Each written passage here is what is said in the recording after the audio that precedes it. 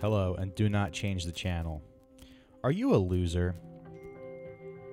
Do you just sit around tweeting about Bernie Sanders all day like some fucking dipshit, thinking that your words will make any kind of a difference? Do you do improv? Do you do stand-up comedy? Do you do Instagram stories where you whatever other horse shit where you're making pasta or other bullshit no one cares about? Why don't you give a call to the CIA? We got a lot of people we need you to kill. And we got mind control. We're going to control your mind and make you do assassinations. How's it going, David? I'm all right. I just want to say, if you're year 3 of talking about your web series where a cat is also a therapist that's going nowhere, your dick doesn't work, and you just want to fuck all night, Yeah. we've got MK Ultra, and we can help you out with that. Yeah, we'll hypnotize you into thinking that your dick works. And it's actually, that's all it is. It's just confidence. We'll hypnotize you into having confidence. Because the thing is, with your dick not working, once you get that thought in your head and you go, oh no, it's happening again, then you're creating the reality. Exactly. So if you just kill a couple people for us, down here at the CIA, Ever dream we'll of give you the confidence that you can get an erection. That's right. You can go down to Latin America, kill any leader that you want, full erections, full chub. Yes. Rock hard. Any democratically elected Latin American leader who wants to build libraries, bye. See you in hell. We got to get our banana company down there. We got to get those bananas for a nice price. Anyway, how we doing, everyone? How's it going, David? I'm good. I like this music subscription that I bought. You got to spend money to make money, you know? Did you, search, CIA, or how'd you get that song? No. For the low price of $75 a month, you get access to about 30,000. Epidemic Sound is the company. Interesting. You get access to about 30,000 tracks. And, yeah. You can do whatever. And how did you find that track specifically, though? You can browse by mood. Got it. Yeah, you just click mood, and then you click suspense, and then there's subcategories. You click. It's pretty easy to use. Yeah, they should be paying me to say this, but they're not. Anyway, well, today's episode, we're trying to take a break from our dumbass election. And if you guys know, David Spector was just on the premium episode. If you could get over to patreon.com. We're losing subscribers very fast. So if you guys could offset the cost of all the subscribers that I've lost in the past couple weeks, give me $5. I'd really appreciate that. And yeah, so all right, just real quick, we'll talk about the election a little bit. Iowa happened. Yes. Yesterday. They still haven't. What time is it? It's 7 o'clock Tuesday night, and they still haven't released the winner of the Iowa caucus. Yeah. Release the winner. There's also a buzzing in this this recorder. I don't think it's going to show up on the show. But you're hearing it in your ear. Wish I was dead. Anyway, today we're going to take a look into history. And we're going to talk about Bobby Kennedy's assassination. Now, before we do that, the past couple of days did make me think that if anybody wants to kill Bernie Sanders, they would mess it up. If the Democratic Party tried to assassinate him. Yes. Yeah. They're incompetent. Yeah. Yeah. They would get just Hillary Clinton shooting her own face off or something. Yeah. Yeah. It wouldn't even be. Yeah. I mean, I don't know if she's personally. Do you think she's personally killed anybody? Not with her own two hands. Yeah. Yeah. Maybe she has. Maybe she loves it. She's just in a ski mask every, you know. What if she's she has, but it's not even politically motivated? She's responsible for there's a bunch of prostitutes that got killed on Long Island and they never found the guy. And it's just her? Hillary Clinton. Yeah. Yeah. Yeah. Yeah, I wouldn't be surprised. All right, so let's go back. Let's go back to Well, first of all, I mean, I don't know. I'm at another point in my life where I want to just take a break from politics and forget about it. Yeah. You know, I haven't had sex in a while. My dogs are hungry. I owe everybody money. I owe people money all over town. Yeah, so you're in Uncut Gems right now. I'm in Uncut, yeah. And I just need to get it together. Yeah. But there was another primary election. Maybe about 50 years ago? Yes, yeah. Yeah. Bobby Kennedy had just won California. Yeah, he did. The convention was in Chicago. What is the deal with the convention? They change the location every Yeah, so the party just picks like a different it's like the Super Bowl or something. They just pick a different venue every year. And when Bobby Kennedy was running for president back then, it was at this weird in-between stage where there was primaries, but primaries didn't really matter the way they do today. And the party insiders, I mean, I guess it is the exact same. They just picked who they wanted to be president. Give me 1 second. Sure. I'm doing my podcast. Oh, sorry. Okay. That's all right. Somebody. All right. Yeah. No, I'm on yeah, my yeah. way home. All right. My new job is wonderful. Tell me what you need me to do to help you get that video. What video? And the tape or whatever. Oh, okay. Yeah. So like, you want to get a new camera? Can you pick up maybe some pita chips? Okay. Sounds good. Or some pita bread. Pita bread. We got that pita hummus chip. in the refrigerator. Okay. Yeah. Yeah. It's so warm outside. It's is weird, somebody yeah. there? Yeah. Or are you doing Oh yeah, we're recording. This might Oh. even make the show, honey. Oh boy. Okay. Well, I don't have anything interesting to say other than that, but that's wonderful. All right, don't bring any cookies or snack cakes home. I've been doing very well with my diet. Oh, okay. So I'll just eat them all before I get there. Perfect. All right. Love you. Yeah, Bye. thicken up. Anyway. Can you buy me a loft apartment in Tribeca? Yeah. Thanks. Okay, cool. Sounds good. Yep. Later that day, Mike killed himself. He realized he'd never be able to provide his fiancée with he could not buy her a loft apartment in Tribeca. He shot himself. You just honey, I'm doing this for you, not for me. You just open your laptop and put it all on your credit card and then just shoot yourself. Yeah. I fulfilled your wish. Enjoy it for about a month before some repo guys come in. God, what a fucking nightmare. She's not happy enough. This is a nice enough place. Yeah, no, this is a great place. People don't understand. Like, are you ever like around wealthy people and you look at all the shit they have and you're like, oh, this is nice. The point is not to. You should just be. The point is not to be like, how do I get here? Yeah. You're never gonna get there. Yeah. People get lucky and people have family connections and that's it. Yeah, totally. No one. Only Alexander Hamilton has ever pulled himself up from nothing. But probably. I don't know anything about Alexander Hamilton. Yeah. Just be happy with what the fuck you have. Jesus Christ. Definitely. Also, you guys got a nice yard. You got the rooms here. Yeah, you it's have all the right. 2 dogs. Find a new man, bitch. I ain't about this shit. I mean, I ain't about this life. You ask him to make more money. You know? I'm perfectly happy driving up to New Hampshire making $200 to perform stand-up. Anyway, all right. So, okay. So Bobby Kennedy, he's on fire. His brother's dead. His brother got killed. Yes. 5 years before. I believe. Yeah, that's right. Yeah, it is funny how easy the Kennedys are to kill. Oh yeah, dude. It's like Duck Hunt or something. Yeah. They're like in a Final Destination thing. Like I think their life is constantly they're either just got killed, about to be killed, or were killed. Why is that?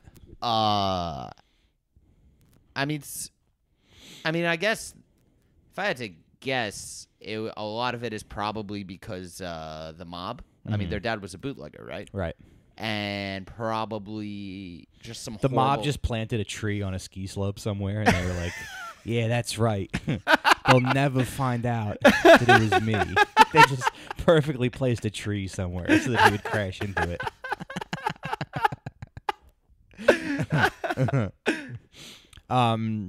But yeah, but I think what's funny is like I don't really know that much. I'm learning from doing this podcast. I've learned more and more about them. Yeah, like what kind of is their place in American history? Because it seems like Jack and Bobby were like really, I don't know. It seems like they were, even though they gave our man Jimmy Hoffa a hard time. It seems like they wanted to do good. Well, and again, there's a lot I don't know, so I don't want to come off. I'm probably gonna get shit wrong or whatever. Don't want to come off like an expert, but listen. Don't worry about that. I wanted to say this before I started the show. This show is getting harder and harder for me to do. I tape the show every Tuesday. I try to put out episodes consistently, and every fucking Sunday, Monday, I start freaking out. I'm like, I don't have a guest. I have to, what are we going to talk about? What's the topic going to be? And then honestly, I wish that I could just have. Part of me wishes that I could do a show where I do extensive research and read multiple books and talk to people. It's never going to be that show. Yeah. I'm probably going to change the format of the show pretty soon because this is driving me insane. Yeah. It's ruining my life. But also it's hard because I do just to give you a little peek behind the curtain, I do maybe at least 3 or 4. I have to do at least 3 or 4 hours of research. Every episode. I would hate that. But even that, yeah, I feel like I'm back in school. I mean, this is prison. Yeah, this is why kids kill. This is especially Chinese kids. This is why they kill themselves. because making somebody learn stuff. Learning is fun, but when you make somebody do it, it's a nightmare. Definitely. But you're making yourself learn stuff. I'm so happy I'm not in school anymore. Oh yeah, same. I would never go back. Yeah. Yeah.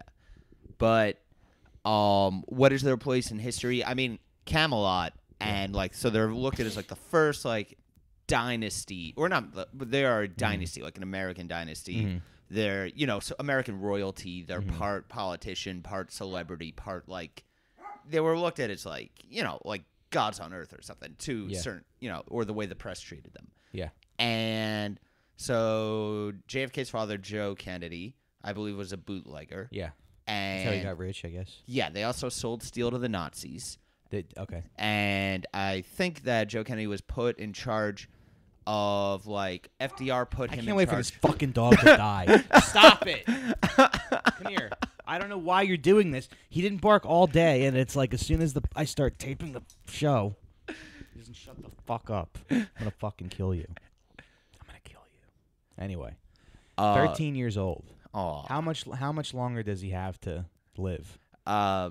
Hopefully long time. No, I want him dead now. I just fantasize about only having one dog in the house. Really? The one that I actually love. Yeah. What's those little dogs? They always fucking bark. They always go nuts. He's a lot. So he had his teen mother, and he makes life miserable for everybody. Yeah. Anyway, go ahead. So Joe Kennedy, I think FDR put him in charge as I don't know about Treasury Secretary, but he was some sort of oversight guy in FDR's administration. Oh, okay. I'm pretty sure. Then Joe Kennedy, I mean, he's got all this money from FDR was like, Joe, I like the way that you,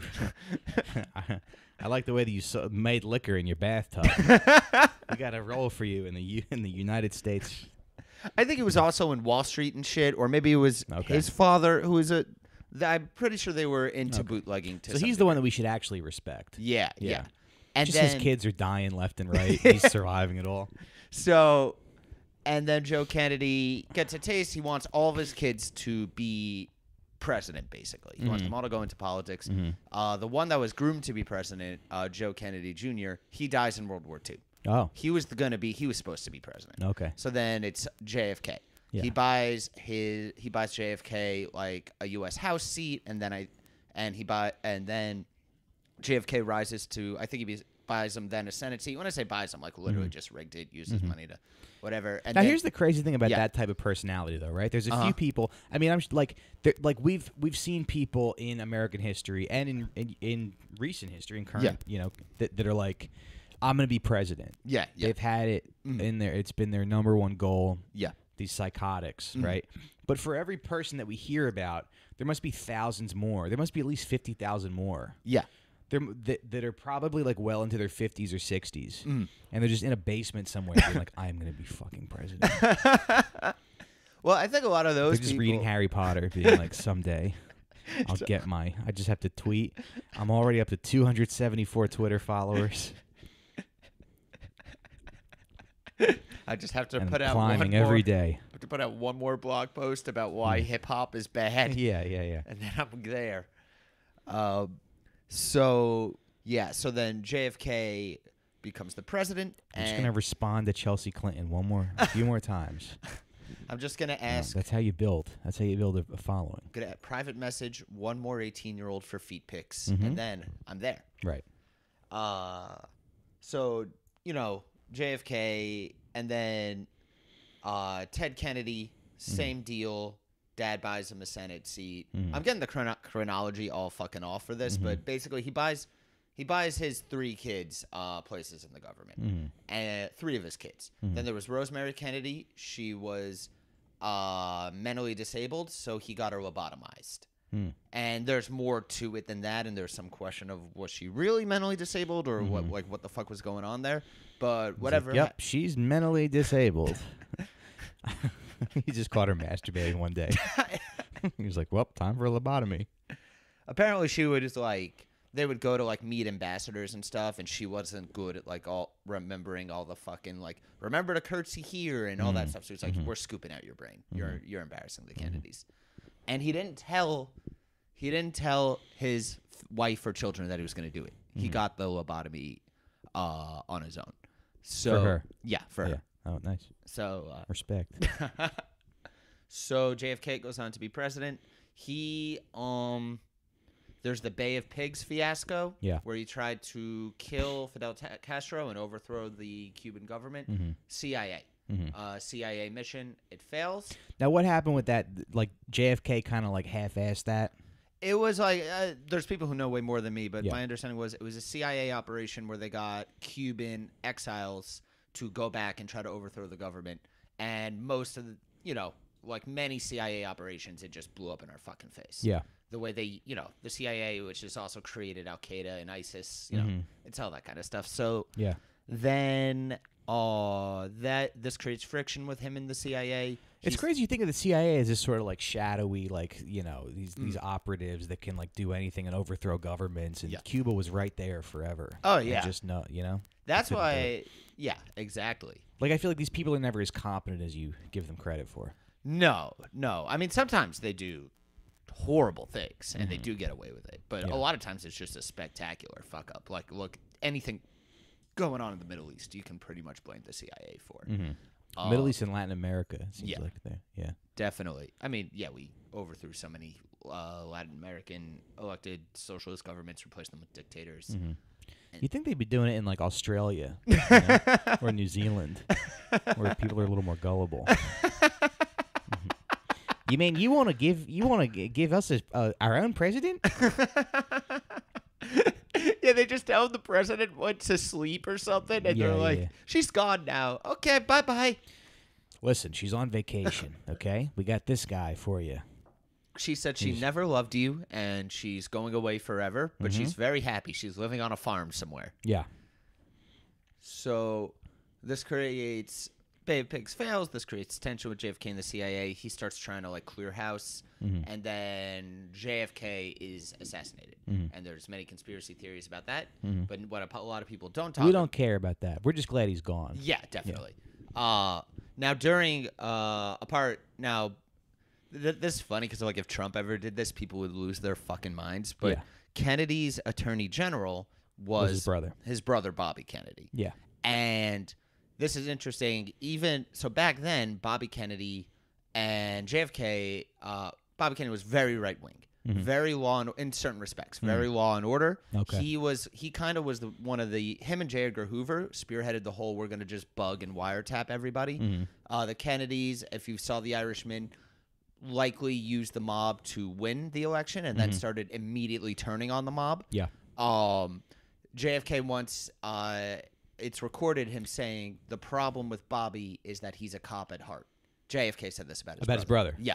Really? Yes. Wow.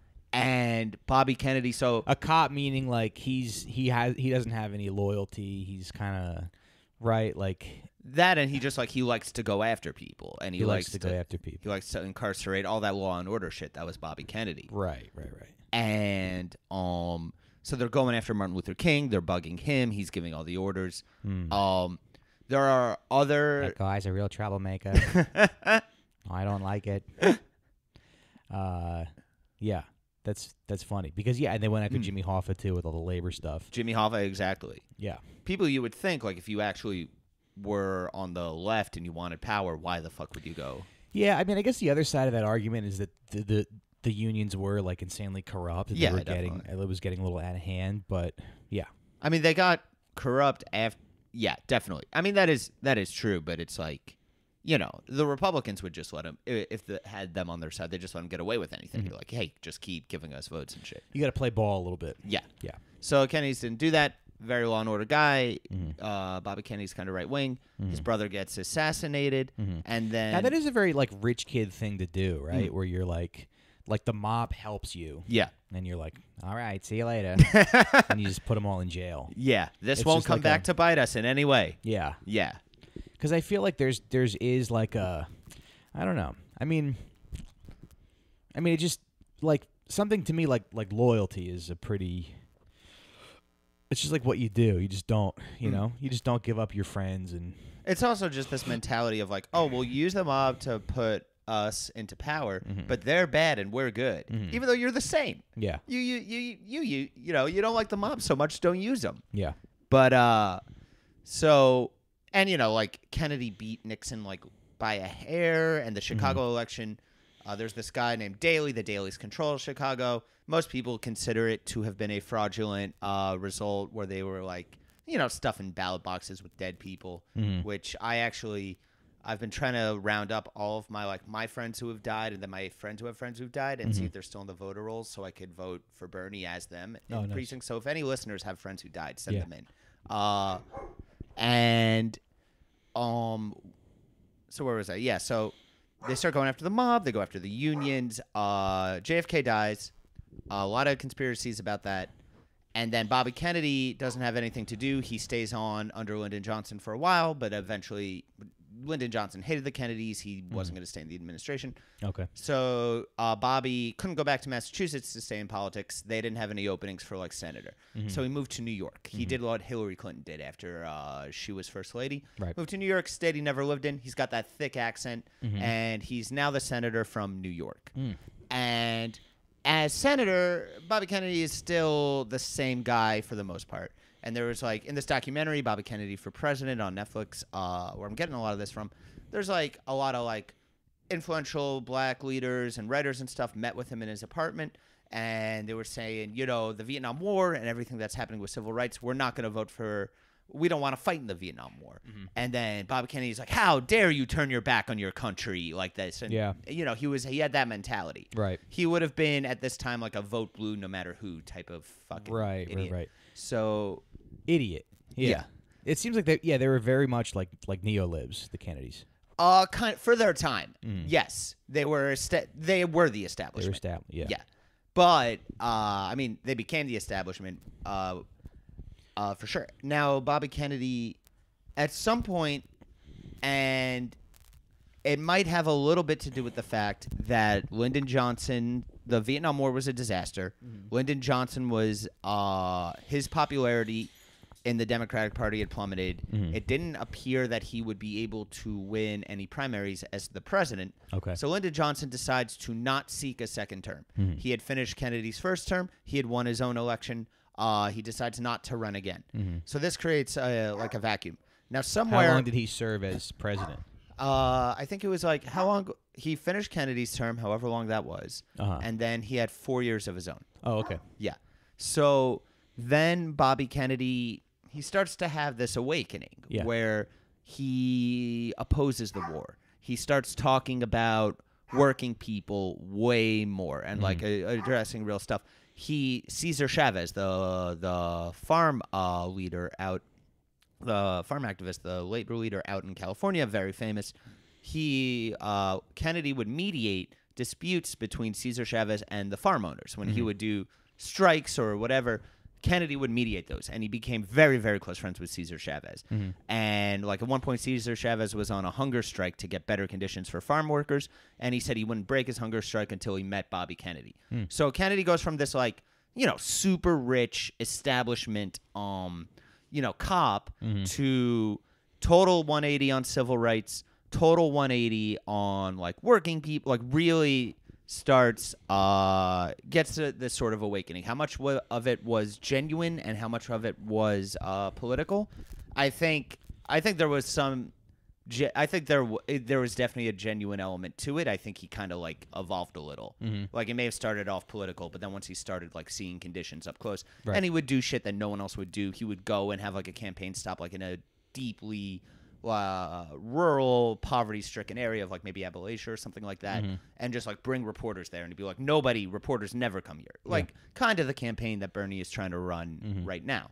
So, and Bobby Kennedy, and he has a ton of credibility with like, just the most diverse working class, genuinely, like when Martin Luther King was assassinated, Bobby Kennedy broke the news to an all-black audience, and he read a poem by, I think, Heraclitus. It was a very powerful speech, and, you know, people were crediting him with like just the way he handled it, and, you know, I don't know what would have... 68 is when MLK was killed. Yes. Yeah.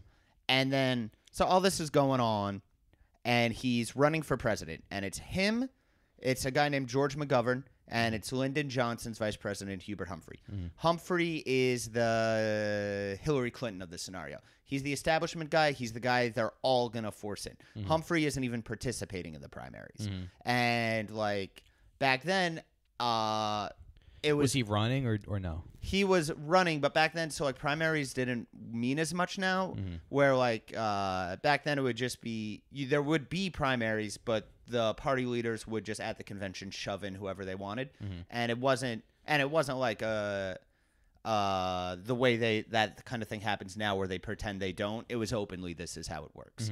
So the point of the primaries is if like you run and you get you win a bunch of those, you can hopefully get party insiders to push you in and not the establishment guy. Okay. So that's what Kennedy was doing. So Humphrey, not in the primaries. Kennedy and a guy named George McGovern, I think, were in the primaries.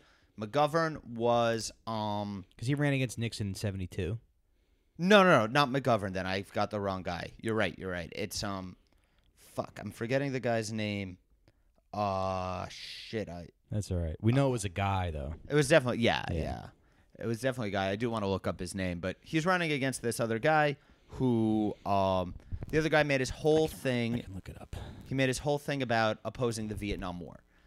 This other guy. Yeah. Okay. And he was getting, so where Kennedy got a lot of working class people, very diverse backing, this other guy, because of his staunch anti-war stance, he was getting a lot of the like white college kids. He was like, kind of like the Elizabeth Warren in terms of his support, where it's usually just like white educated people were all going to him. Right. Not to...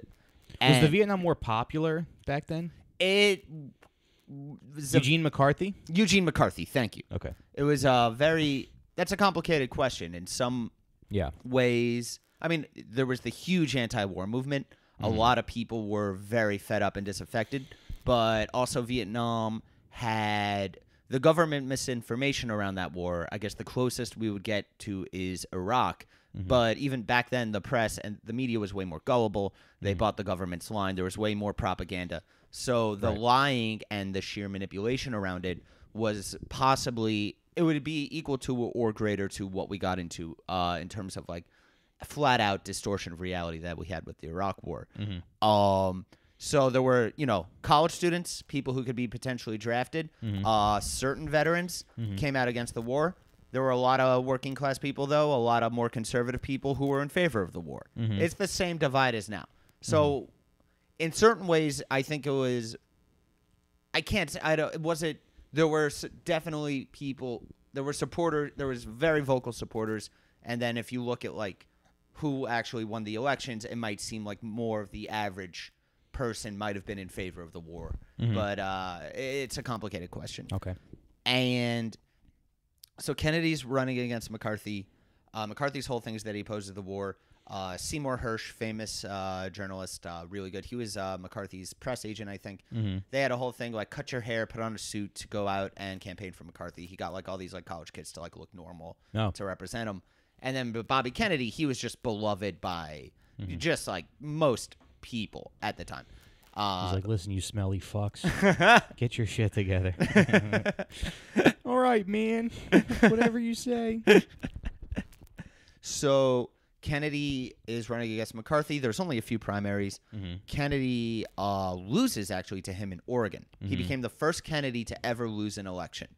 And then... Boy, bet Joe wasn't happy about that. No, but it could also mean that Joe was not rigging it for him. That could mean he actually was going his own way and was actually trying to be legit. Then he goes on to win in California, which makes a ton of sense. California, a very diverse state. Kennedy was very, very popular. I mean, he was out there all the time helping farm workers. So Kennedy's bringing in these kinds of people that, like, Bernie's always talking about bringing in, like, people who don't vote, very economically downtrodden, diverse, working class base. Kennedy was doing it back then in the 60s. Yeah.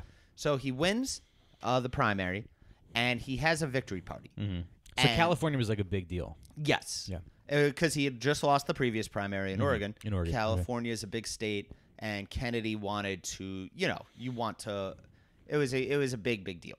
So now, would any of this have mattered at the convention where the establishment just shoved in whoever they wanted? Who no one can ever know.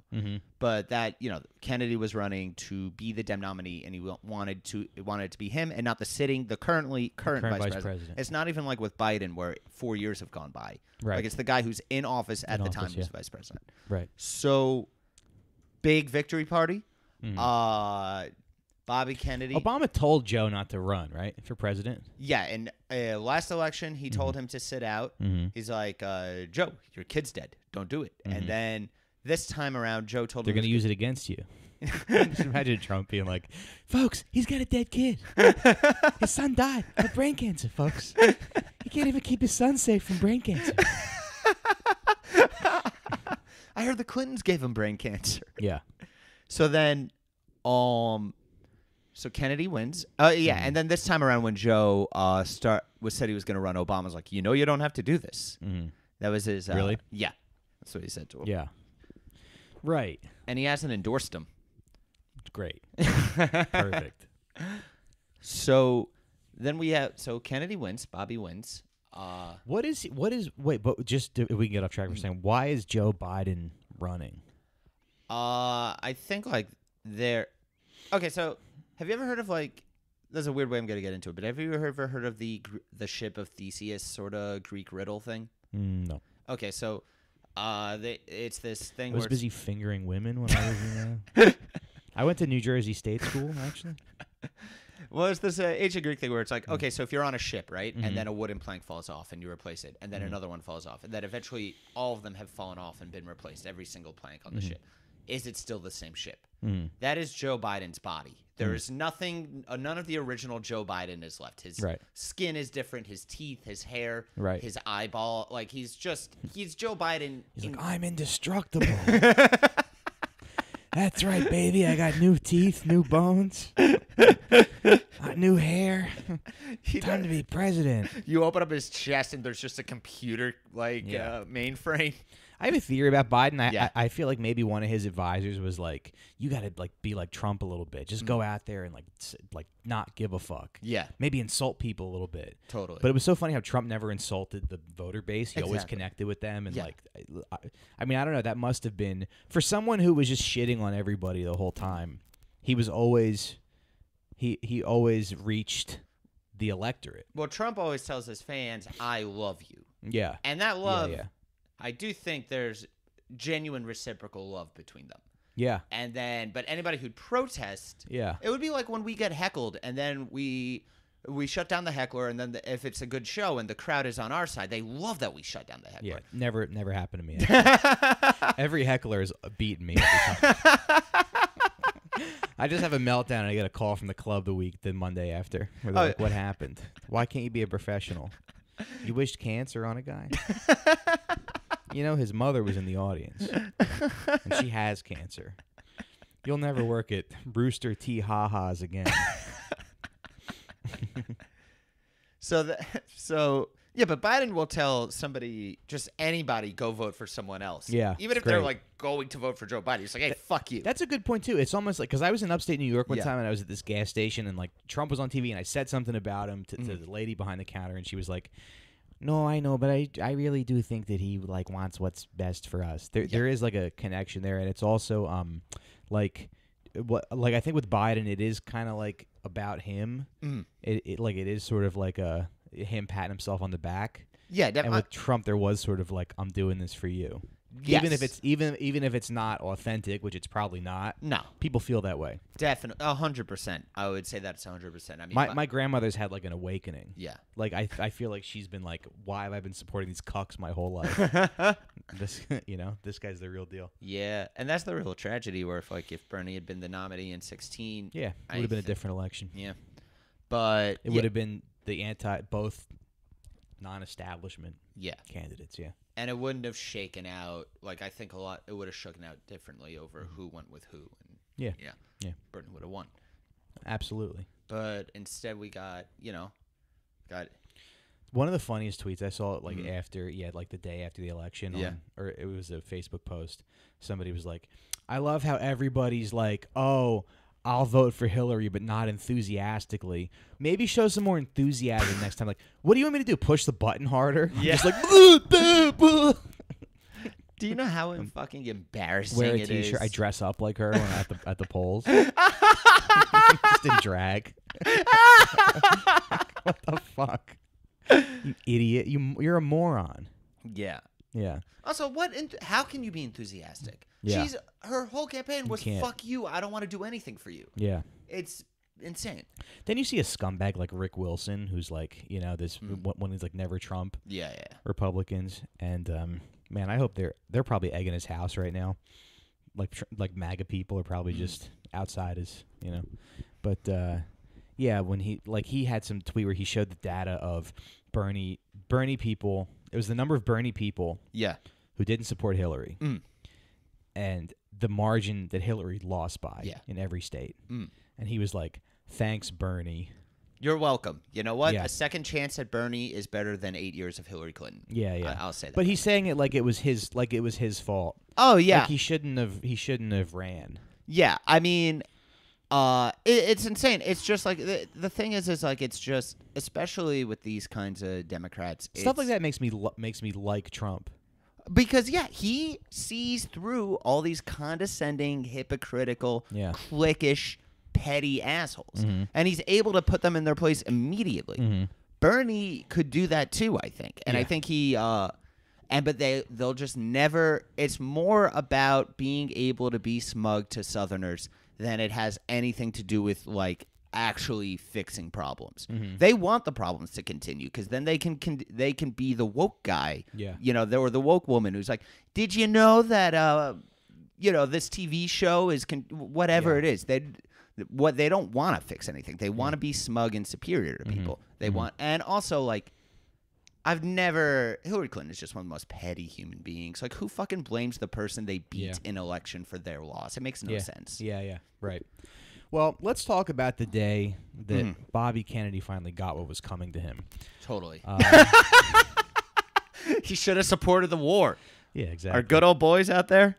All right, so he's at the Ambassador Hotel, and he gets got. Yeah. Now, so they tackle this Jordanian refugee, this guy named Sirhan. He's 24 years old. He shoots Bobby. They tackle him, and then he dies. I guess he dies there, or he dies later.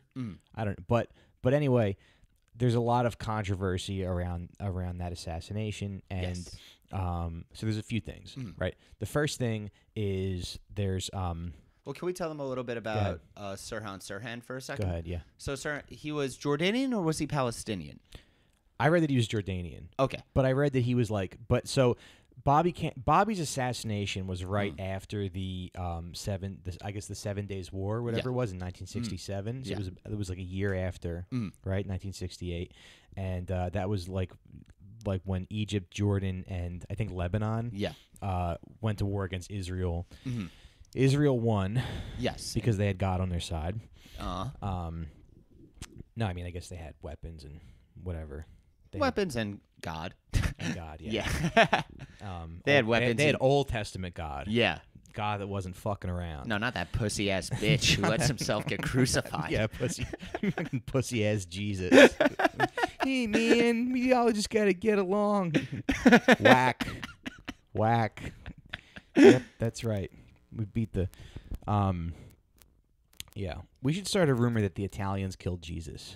I mean, didn't that technically happen? Yeah, the Romans. Yeah, I'd like. Please take some of that heat off me and my people. You fucking wops! You killed Jesus.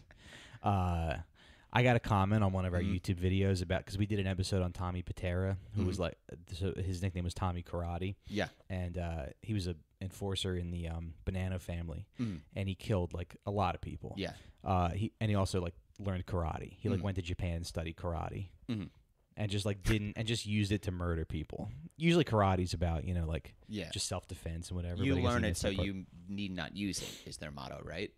Yeah. So and apparently the Tommy Karate's like origin story was that he had a very high voice and he was bullied. Yeah. So we like made some jokes about his voice or whatever. And I get some comment that's like, "You fucking no balls radio guys making fun of his voice. Why don't you do it to his face?" And like that's funny on like so many levels. And I just wrote back, "We can't. He's in jail. He's locked up for the rest of his life. Bye." See you later, you fucking karate-loving pussy. You fucking loser with your nunchucks. Suck my dick. You're in jail. You're never getting out. And nobody you know can hurt me. Anyway, see, this is why I want to take the show in a different direction. I don't think I'm going to get hurt, but... You're just taunting the mob. Right. I don't think I'm going to get hurt, but you never know. Somebody who like wants attention or wants to make a name for themselves. But I love that logic because I did write back like he's in jail and he was like, "Proving my point, you're a punk." But it's like, okay, but if we do an episode about Al-Qaeda or ISIS, do I have to say that to their face? Oh, please do. Yeah. Please take the sit down to Syria and just like Hey, I got something to say to the leader of ISIS. You can't even hold a hammer the right. You can't even hold a rotary hammer the right way. You fucking drill like a girl. You drill those ancient artifacts like a bitch. That's right. I said it right to your face. What are you gonna do? But this guy Tommy Patera. I mean, look. We're all people on this earth trying to figure it out. Definitely. But I mean, this guy killed a lot of people. He chopped a woman's head off. I also love just the guy defending his honor. Like he's a fucking murderer. It's like, hey man, don't lay off his voice. Murderer. Yeah. Hey, there's a line, guys. Why don't you pick a fight with that mass murderer? But that's such a weird logic to be like, oh, you're a pussy because you're talking about somebody who's like an actual tough. Now look, I wouldn't want to fight Tommy Patera. I'm sure he'd probably kick my ass and then like. Eat dismember me. He'd like dismember me and eat me and but it's just this weird thing where it's like, you're such a tough guy because you're in the mafia, because you're in this organization that has a bunch of people at their disposal. Yeah. You're not with guns and they'll hide you out and that's not how tough can you possibly be? And its arguments, I mean, it's all like it's just about money, right? Like they're not like it's not like there's any sort of honor involved. Not that there's an honorable killing. Everyone who's ever been in the mafia is a pussy. That's what I want to say. I have a lot of respect for our various families, and I do not. These are the opinions of Mike. I love everybody. No, obviously you guys know that I'm joking around, and I have the utmost respect. I have the utmost respect for Italian American immigrants who came over here and made their own way. I'm obviously joking around. This is satire. You guys know I have nothing but respect for all of you. However, well, just that guy on the YouTube comment because like it's satirical. This is satire. This guy on the it's so funny because it's so many levels of like. So this guy on YouTube, he's really like a total bitch, right? Like he's living out his macho fantasy. He's pretending, just like every other wop in this country who pretends that they're in the mafia. Yeah. Exactly. Yeah, because I'm sure all those mafia guys that you love so much are just on a message board late at night typing comments on their computer, on their mother's computer. because you live at your mother's house. I want to write this guy's name on the show. I think his name was, I don't know, his name was like Joe something. Yeah. Joe Crapola. Yeah. That's your new name. Yeah. How do you like I forget that? his real name, but your new name is Joe Crapola. What if it was like somebody important? What if it was Barack Obama who wrote that message? He just got really into mafia culture for a minute after his presidency. You know what? He just sends a drone. I'm like, all right. Well played, Obama. Yeah, but there's nothing like, unless you're one of the guys that's out there doing the actual, dirty work. Come on. Yeah. Shut up. Exactly. It's this fake, like... And even then, they wouldn't You're a baby. Yeah. You're a baby. You're hiding behind an organization. I'm actually the real tough. Podcasters are the real tough guys. Oh, yeah, Because definitely. we put our lives on the line every time we do this Mafia podcast. Exactly. Anyway, we're talking to David Spector, everybody. That's Spector. Yeah. That's a stage name. That's just a stage name. Anyway.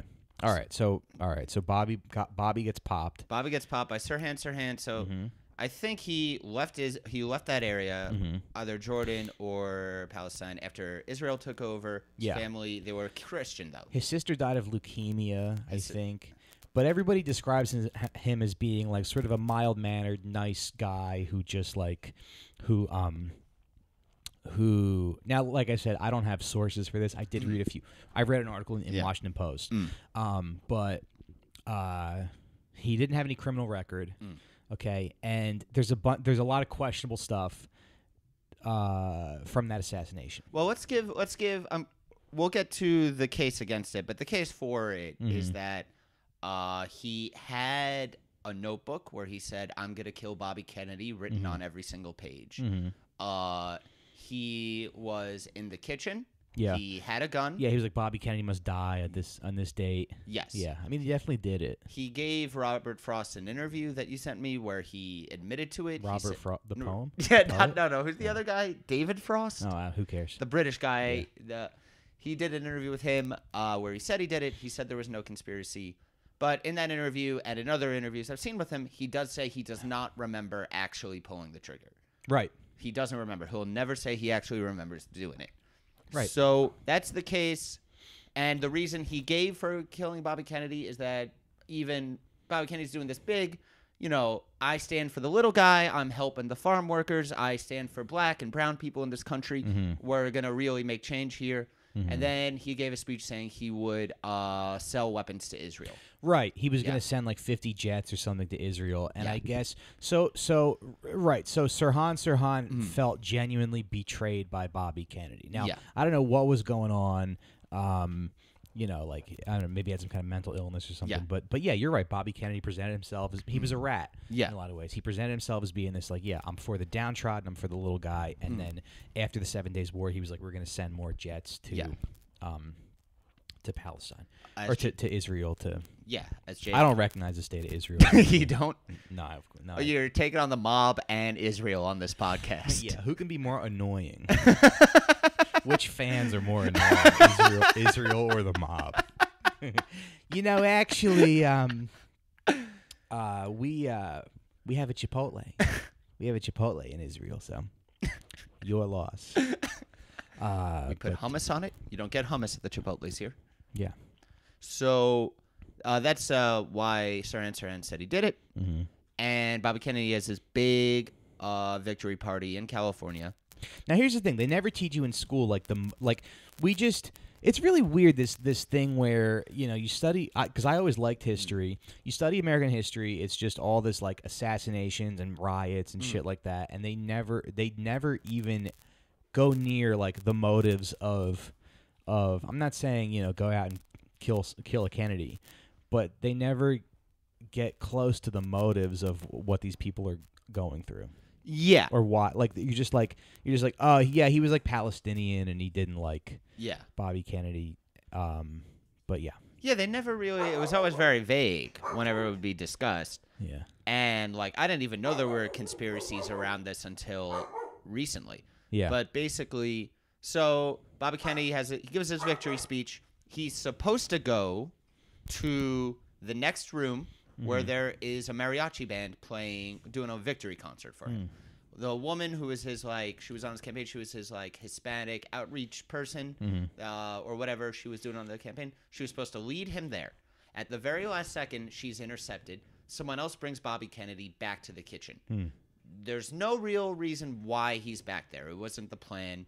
Bobby Kennedy doesn't know what to do, so he starts shaking the hands of the staff. He assumes, like, oh, yeah, I'm going to, say hi to everybody who's here. That's why I'm here.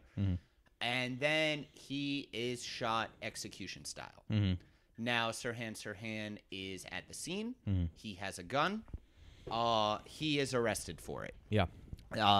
He has a notebook saying he was going to do it, and he's admit to it in other interviews. He has a motive. So that's the case for Sirhan doing this. Bobby Kennedy's was shot execution style. In the back of the head. In the back of the head. Every witness in the kitchen said that Sirhan was several yards, several feet away. Not close enough for execution style. There was a man who was close enough to have done that. He was Bobby Kennedy's security agent. His security guard had been on tape trashing the Kennedy, saying he hates them, wishes them ill. And in the trial, he was given immunity and did not have to testify. Additionally... Right, because how would somebody get that close to him? I mean, it wasn't like it is today where there's Secret Service everywhere. It's literally just... Really? Yeah, it was like... It was way freer. I mean, you had the president getting driven around in JFK in like a roofless car. I mean, RFK did the same thing. Or I don't know if his middle name, but Bobby Kennedy did the same thing. It was just like way more accessible, freer. The way back then. So he was just like in the kitchen. If they try to shoot Bernie, they're going to have to go through Nina Turner first. And that is not someone you want to... No. She starts yelling at the assassin. Oh, yeah. Makes him feel bad. Makes him go back to school. She fucking rules. She's great. Oh, yeah. Yeah. Yeah. I mean, she fucking rules. She's the best fucking surrogate for Bernie. She's great. Yeah. Yeah. But, they can say the word racist and misogynist, but maybe we just have very high standards for black women. And Nina Turner meets them. So the mob, Israel, and black women. These are the people you're... No, it's also crazy. Like, I mean, just looking. You should be able to see who you're dealing with, looking at the hate that she gets. Oh yeah, and she gets full blown racist, misogynistic from like not just randos, but like actual fucking people, journalists and people, establishment people. Just the I've never seen. There was just this interview with her where she was on MSNBC and she called Bloomberg an oligarch, and MSNBC lost their minds. I saw that. Yeah, I thought it was CNN, or maybe it wasn't. I don't care. Whichever it was, I just never had seen somebody who worked on a campaign get treated with so much contempt and disrespect ever. Yeah, they just talk down to her like she's nothing. Yeah. You think she could be his running mate? Bernie? I would love it. If he gets the nomination, don't go fucking for Warren. Don't go any of that. Just put her there and see what... She would be so much better than anybody else. Yeah. Just fucking... You want to really fucking listen to Amy Klobuchar talk ever again in your life? Or do you want to hear Nina Turner? It's pretty easy. It's... Yeah. I mean, I don't know. I have no idea what the fuck will happen by then. Yeah. So, Bobby Kennedy, he's in the kitchen. So he's got the security guard there. Witnesses all said they heard either 2 guns or I believe 13 rounds. I think it was 13 rounds. 13 rounds. Well, they didn't know if it was 2 guns or just 13 rounds because they're like bang, bang, bang, bang. But Sirhan's gun only held 8 bullets or something. There is pretty clear audio of that, right? And then also an autopsy came out about pretty official, saying that he was shot in the back of the head. Yes. Yeah. And so basically they heard more bullets. They either heard 2 guns or more bullets than Sirhan's gun could hold. And the LAPD had recovered all of the bullets that would have fit in his gun. But every eyewitness is like, no, there's definitely another bullet. I heard one more bullet. It wasn't just this. Yeah. Years and years. Right, there's a lot of people around, right? Yes, tons of people. Yeah. Are we going to talk about the woman in the polka dot dress? Yes. Okay. We'll get to that later. Yeah. All right. Years and years later. Thank you for coming to the show and knowing something about something. It's really, I mean, you're doing me a huge favor. I probably am getting all sorts of shit wrong. Your listeners are probably going to get mad. Who cares? Nah, they don't get mad. Why don't you go and say it to Sirhan's face? They might pussy. threaten. They might right. They might threaten to kill you on YouTube. But James Crapola is not going to do a fucking thing. You can't even hurt me. I'm not even afraid of you. Come to my house. You know where to find me. I'm not hard to find, bitch. See if your mother will drive you to Bushwick, because we know you live in Bensonhurst on a couch. You fucking James Crapola. That should be the title of the episode, James Crapola. There you go. Yeah. Come fight me, James Crapola. Come find me, James Crapola. Why don't you say it to his face? Okay, I guess I'll get in my car and drive to Kansas where they're holding this guy. Just I'll a mass murderer who's also been in prison for who knows how long. Yeah, and yeah, you just come over and it's like, hey, he can't control what he sounds like. How dare you?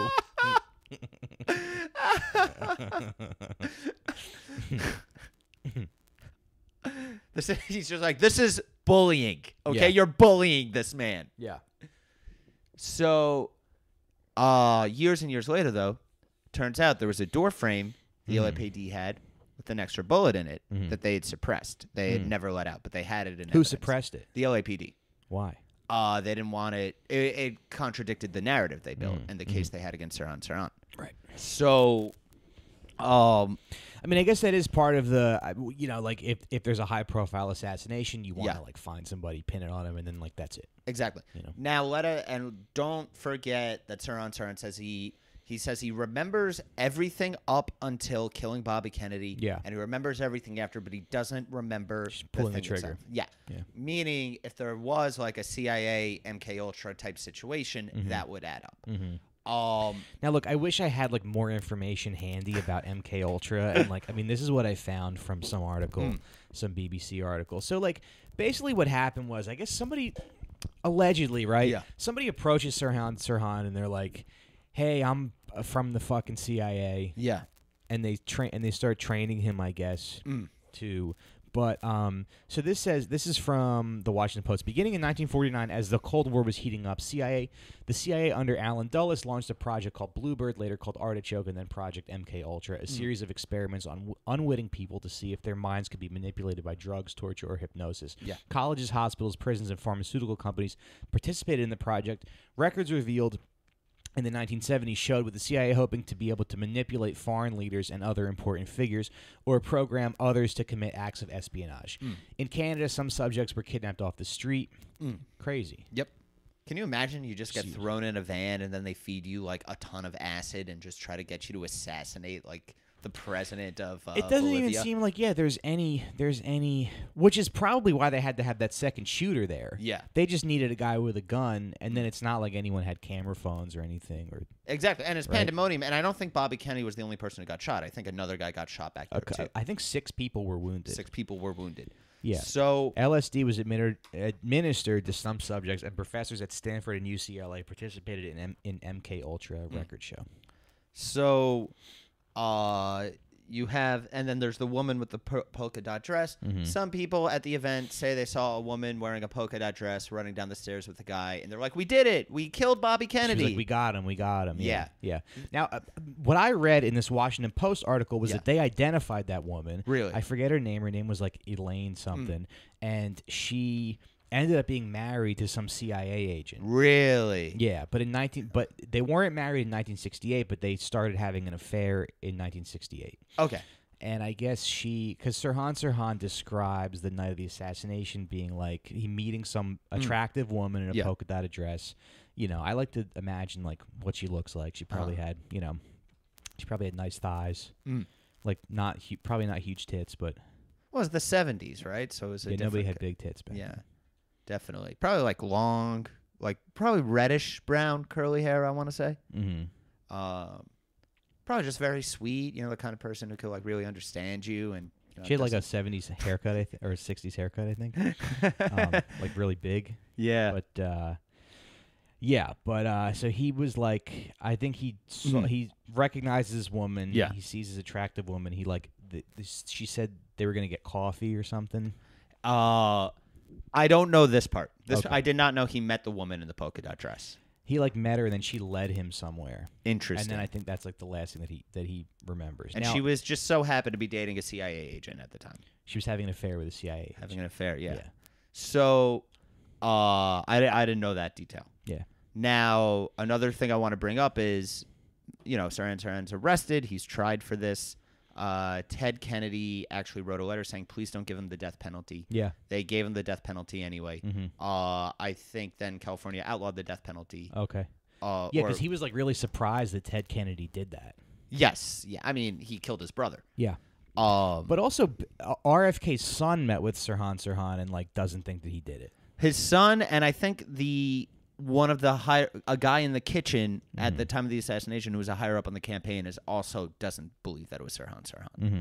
Now, remember, the Kennedys, bootlegging, then they're in the government, they're shady as fuck, they sold steel to the Nazis, they used the mob, then turned on the mob, they have tons of enemies. Mm-hmm. And not to mention JFK turning on the CIA after they botched the Bay of Pigs. Trees. They hate trees, small planes. Yeah. Wooden, bridges. They have a lot of enemies. Why? Somebody died in a Chappaquiddick. bridge? He drove off the bridge and then Right. So Malin Pavletic, who's been on the show a couple times, said that like one of the Kennedys had a daughter and she like married a Protestant and then she died and the mom wouldn't go to the funeral. Oh, for real? Yeah. Wow. Yeah. And gangster. And there's tons of other Kennedys who have died. Mm-hmm. We haven't even talked about every fucking Kennedy who has died in some weird fucking way. Mm-hmm. So, but one thing I want to say about the trial of Sirhan Sirhan is that his own lawyers performed hypnosis on him to get him to plead guilty. Really? He didn't want to, so they got a hypnotist in, and I think they hired psychologists to... Yeah, but didn't they also like have him, like psychologists analyzed him and they said that he was under a state of hypnosis when he killed? I think so. I think psychologists said there was something really wrong with his head. But also, even when this is interesting, when they subdued him, he wasn't struggling. He wasn't, like they said, he was just very calm. Yeah. So I would love to do some more research on, like I haven't said that before, but I would love to do some more research on like how the mind control actually like works and what they're doing and if it works. We don't know if it ever actually Yeah. Because allegedly like you can't hypnotize someone to do something against their will. So maybe they had to find a guy who like did want to kill Bobby. But I don't know. I mean, they could have found him at the right moment when he was sad about the Palestine stuff and then it's like just like kept nudging him to this point. Yeah. Or he didn't fire a single bullet. I mean, that's... Yeah, but there's audio of the bullets. But it could have been somebody else with the gun, and then they planted it on him, and he was in some sort of fugue state. So... Yeah, it doesn't take a lot to just shoot someone in the back of the head, especially when there's confusion going on. It seems like... And Bobby Kennedy has no fucking clue what he's doing in this kitchen. He just won the California primary. Right. Like, it's nice. Right. It's a normal politician. It's a nice of him to shake everyone's hand, but he had no idea he was going back there or was planning to do that. I'll tell you what, it is a pretty well-executed plan. Yeah. Bringing him to the kitchen, having the guy... All they needed was someone firing a gun. Yeah. But then I guess it's dumb to like shoot him in the back of the head because that's going to come back to you eventually. Yeah, but I guess they didn't think it would. I mean, they didn't think it would. It was, we didn't have all the shit. Like you said, there's no smartphones like filming it. Yeah. I mean, now it would be on World Star, but yeah. Right. I just hope they don't kill Bernie and AOC. I mean, I hope that too. Yeah, but it's wild. I mean, you just never know I don't know. I mean, it's like the CIA works for big business. Like, it's all one criminal blob. So, like, if Bernie wins, I mean, who the fuck knows? Yeah. It would be... I think that if Bernie... I don't know. I can't predict anything. I can't even fucking know who won the Iowa caucus. It's... Yeah. But who cares? Yeah. All right, so before we wrap up, why don't we talk... Or is there anything else you wanted to say about Bobby? Look, our point is that the CIA was using mind control on Sirhan Sirhan. There's a lot of evidence out there. That's honestly, I'm not a big like conspiracy guy. Yeah, but I think that's what was happening. I mean, something I don't know. He was intercepted and something happened. Definitely, and I think you should try to get. And now I'm gonna act smarter than everybody for the rest of my life. You should try to get Sirhan Sirhan on the podcast. We should. Yeah, I think you could. Yeah, I'll make fun of him to his face. Yeah, so that's I guess that's a pretty good overview. That's as good as I can provide. All right, cool. So the last thing I want to ask you about is, can we talk a little bit about, because I'm just, ever since I've been doing this podcast, I've just been like connecting these dots, these, you just get these breadcrumbs here and there. So I've always heard people talk about the CIA and how bad they are and blah, blah, blah. And then like they made that Jack Ryan show, which I don't know if you watched that. No. But it just wasn't very good. It's crazy to like, I don't know, you look at modern American politics and you just, it's very, very rare when you feel like someone is being honest with you. Yes. There is so much, and you don't even realize it till you, because I feel like I go through these phases, right, in my life. Like I go through, when I was in my early 20s, I definitely went through this sort of like conspiracy phase where I watched like Zeitgeist or whatever it was, and I was like 9/11, Inside Job, and then it's like you go through other, you kind of like, not that I don't still have questions, but you kind of outgrow it a little bit, and you're like, well, no one's really that powerful, and it could have been like they could have just been trying to fly planes into the building and not even think they were going to collapse the building.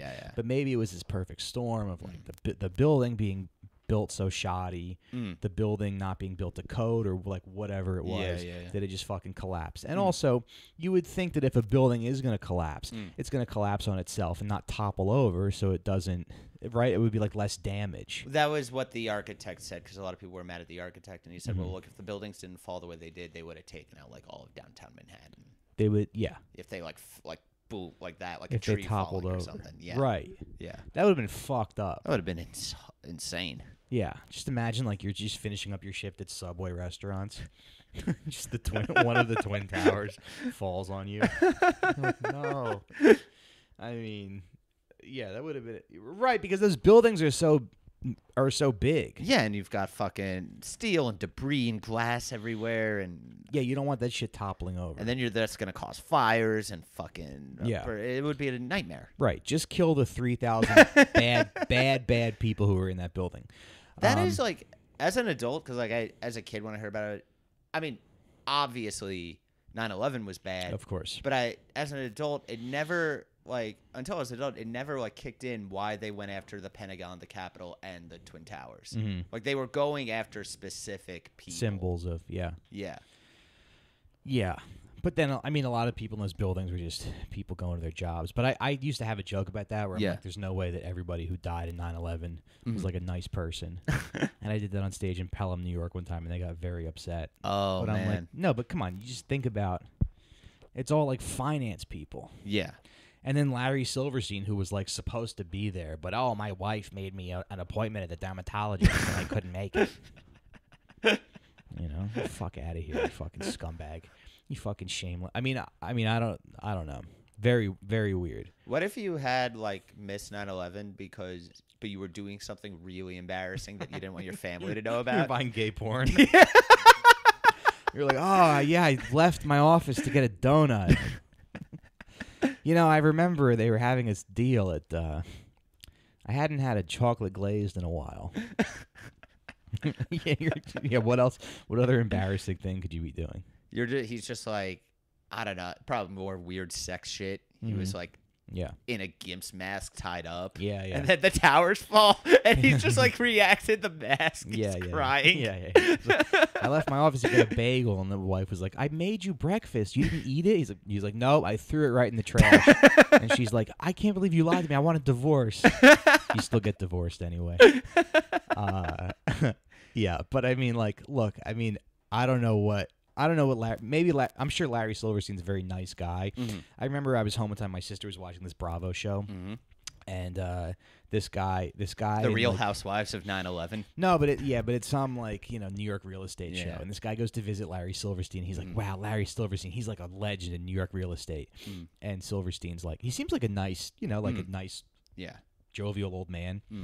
He's like, yeah, I was supposed to be in this building, and my wife said, you can't go to work today. And I said, why? And she goes, I made you an appointment at the dermatologist.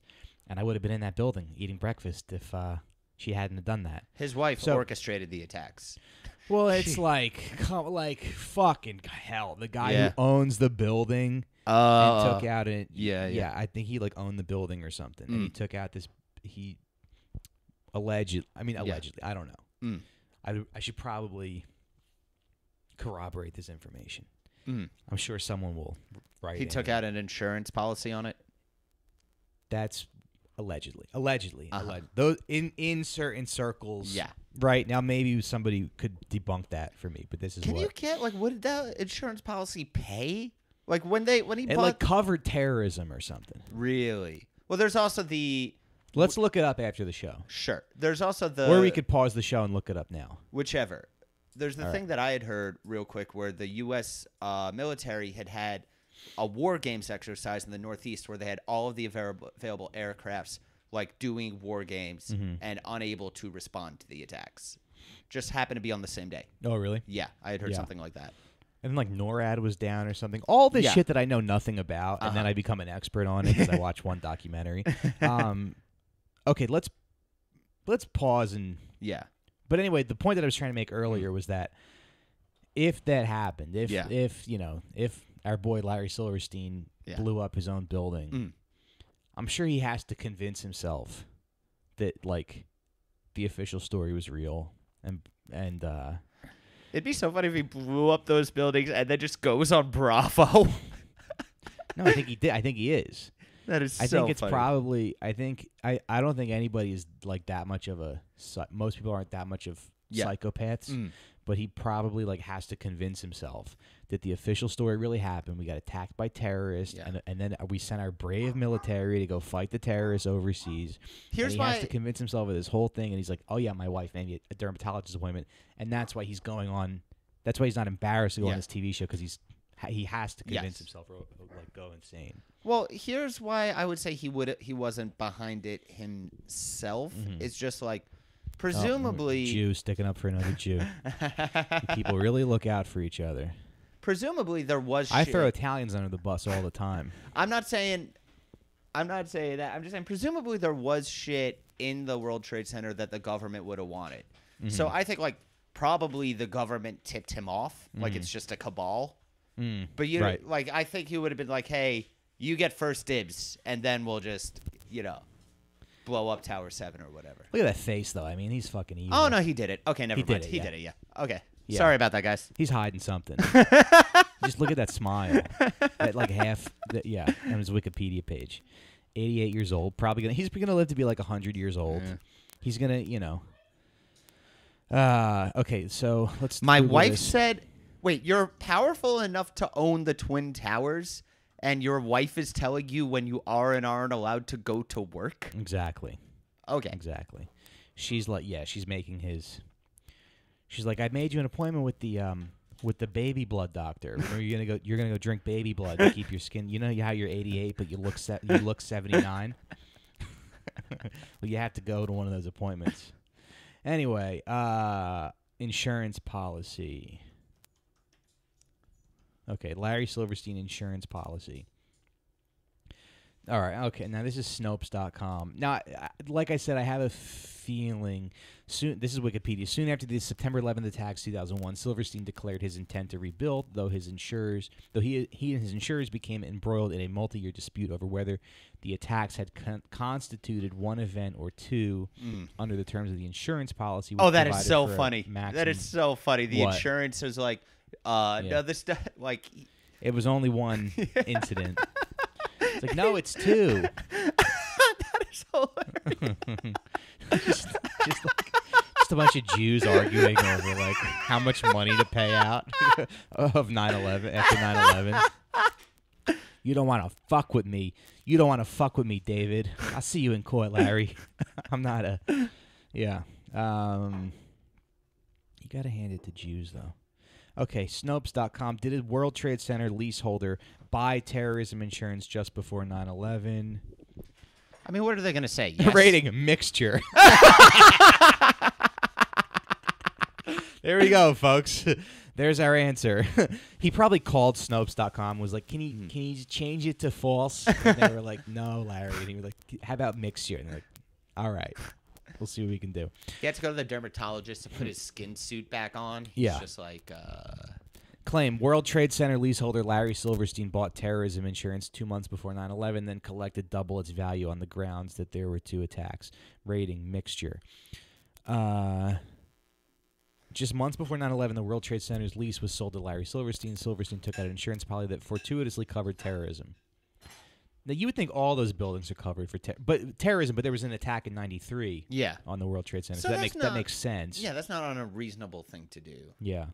So why don't all you fucking conspiracy losers get a fucking job? Stop shaming a hardworking Jewish entrepreneur who's 88 years old and just wants to provide for his family. You fucking scumbag. Get a life, Get a life, haters. I was going to go to work that day, but my wife made me an appointment at Little St. James Island, and I couldn't make it in.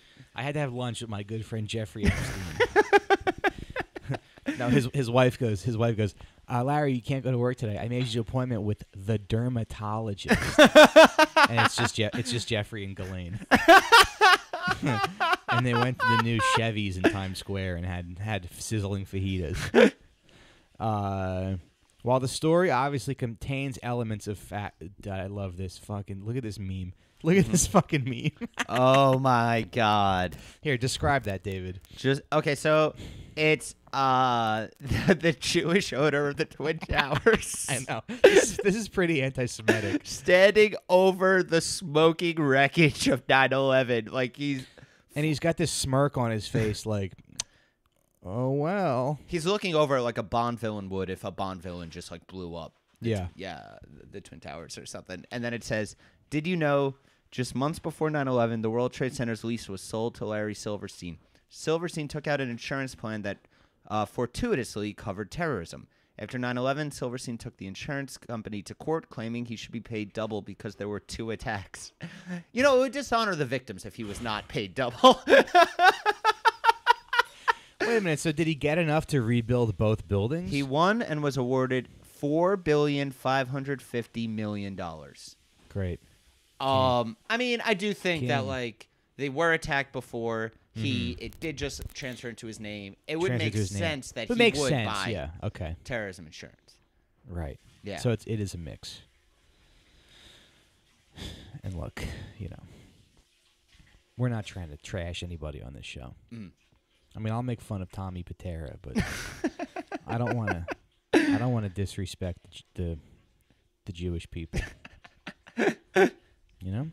Yeah, no. Why do that? Yeah. All right. Well, I do want to look into this more, but 9/11? My fiance is doing dishes very loudly in the